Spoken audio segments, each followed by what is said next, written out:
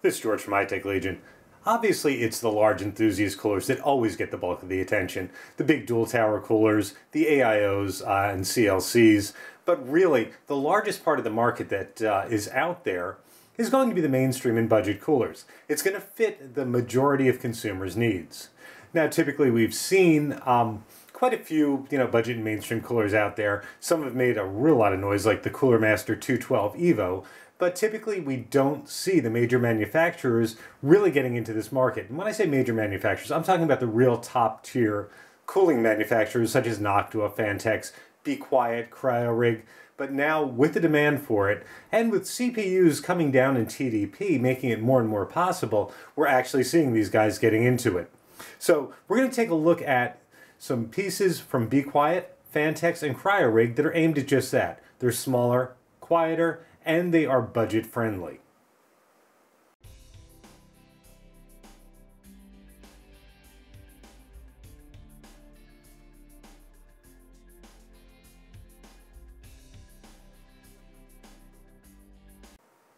Cryorig first appeared on the scene about a year ago.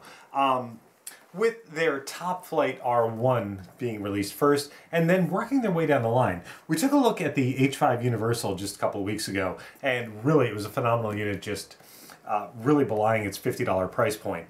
And now we're getting a look at the even smaller H7, which is their first foray into a mainstream budget type cooler. And once again, we see that it's really belying, once again, its price point. It's really a great looking cooler. Not something you'd guess is a $34.95 retail cooler, looking at the craftsmanship and the design that's gone into it. But let's get a look at it here. First, take a look at the box. Obviously, same Cryorig box we're used to seeing, with a picture of the H7 on the front, and moving around the side. Again, we see extreme efficiency, fine-tuning cooling capacity, zero interference for infinite RAM compatibility. Obviously, that's a big deal. If you're using RAM that has large heat sinks, the H7 is not going to interfere with your RAM slots in any way, shape, or form. Installation made easy. Get started within 4 minutes. Now, the H7 doesn't use the incredible multi-seg that we've seen on all of the prior Cryorig units, but again, it uses a very, very secure, very simple to use installation kit. Move around back, take a look at a couple of the more important specs real quick. The heatsink specs, 711 grams with the fan included, so not a very heavy cooler whatsoever. Height on it is 145 millimeters, so you're going to have plenty of clearance in most mid-tower and full tower cases without a problem, and it's going to fit in some smaller cases as well. Now, this is the first we've seen of a 120 millimeter fan from Cryorig. It's an included QF120 fan. Obviously 25.4 millimeters thick, so it's a tiny bit thicker than a standard fan. 1600 RPM, capable of 49 CFM at only 25 dB. Now, let's take a look at the H7 itself.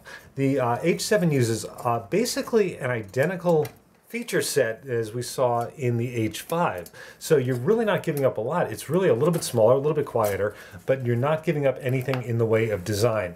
First off, on the top, got a black plastic plate with the Cryorig logo, with the 3 6mm heat pipes capped, so you get a nice clean look up top. Hole going through is actually for access to the screw on the installation kit. But now looking at the tower itself, we see the familiar jagged Cryorig design in the back, which reduces turbulence as well as opens up airflow a little bit, and we see the Hive fin structure in the front. So you get the Hive fin structure and the JetFin Acceleration, I should say, that we've seen in past Cryorig coolers. What this actually does, the Hive fin design reduces turbulence and also opens up a larger intake area, so you can get more into the actual fin array itself. Now, as it goes through, you see that you've got a second set of fins, which are not Hive finned, which are closer together. This forces that air to be moved more quickly through the fin array itself, making for better cooling. So you do get better heat dissipation. And as we said, you've got 3 6mm heat pipes, all nickel plated, as you see, copper heat pipes obviously, C1100 copper base, milled to a nice polish. Not a mirror type finish, but very, very nicely milled. And on top, your mounting kit retention bracket actually does come already on there, and it is an AMD and Intel retention bracket. As you can see, it actually can move and go to fit whichever platform you're going to be using. It's compatible with Intel 775, 1155, 1156, 1150, obviously, 1366 and 2011, as well as AM2, AM3, FM1, FM2. So you get full compatibility and a really nice feature set. Like I say, you're basically getting a smaller H5 here, exact same feature set, using the Hive design as well as the JetFin Acceleration. So really, really nice looking piece from Cryorig. While the multi-seg mounting kit isn't included, the install kit of the H7 is actually a really nice kit. Now, taking a look, first start, install manual, as you see, really nicely illustrated, easy to follow along with, and honestly, the installation is so simple and intuitive that you'll need nothing more than the pictures just to follow along. The entire install kit itself is comprised of a backplate that works for both AMD and Intel, 4 standoffs, 4 screws. Included is a small tube of CP9 Cryorig thermal interface material, second set of fan clips, should you want to run push-pull. It's completely capable. And taking a look at the bottom of the H7 itself, you get a look at the mounting kit, which can flex to position itself for AMD or for Intel, and lock into place right there.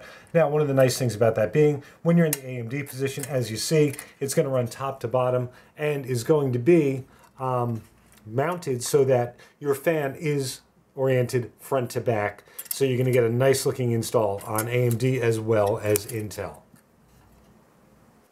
The H7 doesn't use the multi-seg mounting kit, as we said, but the mounting kit is very, very simple. First step, backplate. You've got 4 bolts that go through. Once again, you've got the 3 Intel cutaways, and just select the proper one, 775 on the inside, 1150 series, and 1366 on the outside, and drop them right through.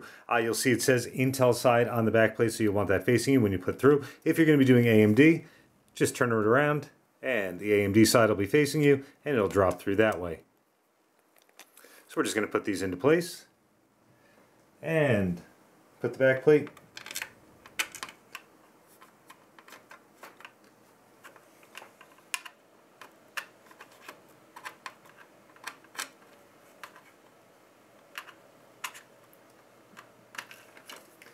in place, and as you can see, 4 bolts will come through.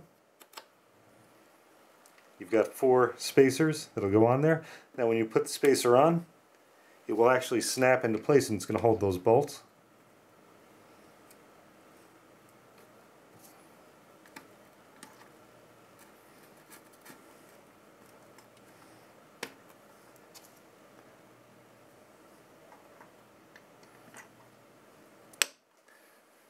And you take the cooler, and as we saw, this is floating. It'll go into AMD position,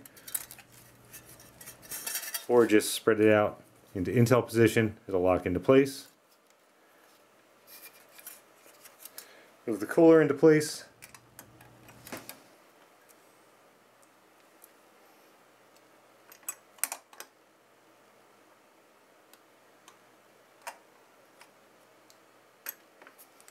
This actually needs to open up a little bit. There we go.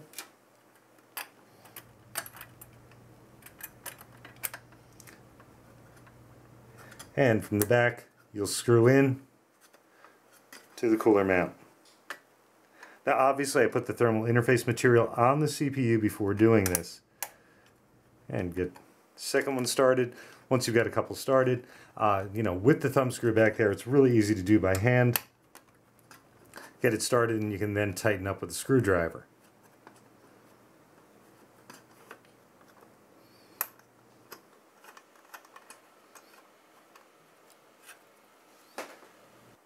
It's important to note when you're doing the final tightening, of course, move in an X pattern, meaning tighten one screw a little bit at a time here, there, there, there, and continue in that way. So you don't put too much stress on one side of the motherboard. Obviously, very, very easy install. Also, I should also mention the screws do have stops. So when you feel the screw come to an abrupt stop, that's not an indication to turn the screw harder. That's an indication to stop turning. You don't want to snap the head off the screw or snap the screw itself. So, or of course, strip the mounting kit. So when you feel the stop, just stop turning. Now, obviously installed in the case, the Cryorig H7 Universal, like all Cryorig Universals, have complete RAM compatibility, don't block the RAM slots whatsoever. Very, very nice looking in the case, easy install.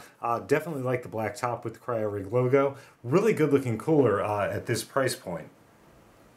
Getting a look at the performance of the Cryorig H7. Starting off with the stock CPU clock, the H7 slots in pretty much where we would expect it to, a couple of degrees behind the Fantex DX12, but actually quite a bit quieter than the DX12, the DX12 being a dual fan. A little bit louder than the Shadowrock Slim, but the Shadowrock Slim is also quite a bit larger and more expensive.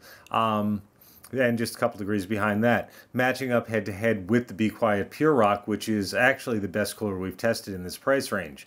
Now, turning up the heat a little bit, we're going to overclock the CPU to 4.4 gigahertz, 1.21 volts, and we see the H7 doing really, really well here. Still just 4 degrees behind the DX12, staying, like I say, quite a bit quieter, a few degrees behind the Shadowrock Slim, and keeping up with the Be Quiet Pure Rock. So all in all, the H7 is turning in the best numbers we've seen in this price category, keeping up with the Be Quiet Pure Rock, which like I say previously, had turned in the best numbers we'd ever seen, and the H7 is matching it head to head.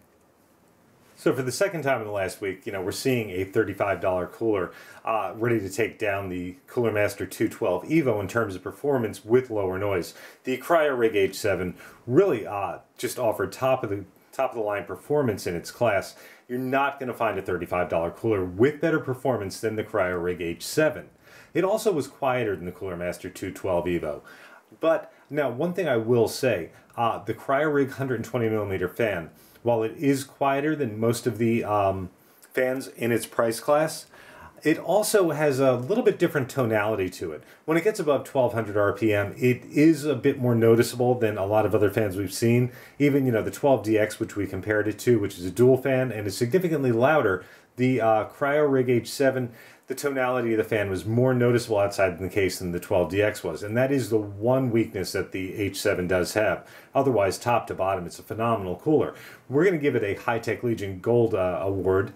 And, like I say, easy to give it to it just because it's going to give you top of the line performance in its price class. It's really, really beautifully put together. Cryorig puts together a very, very finished product, and the H7 is absolutely no exception.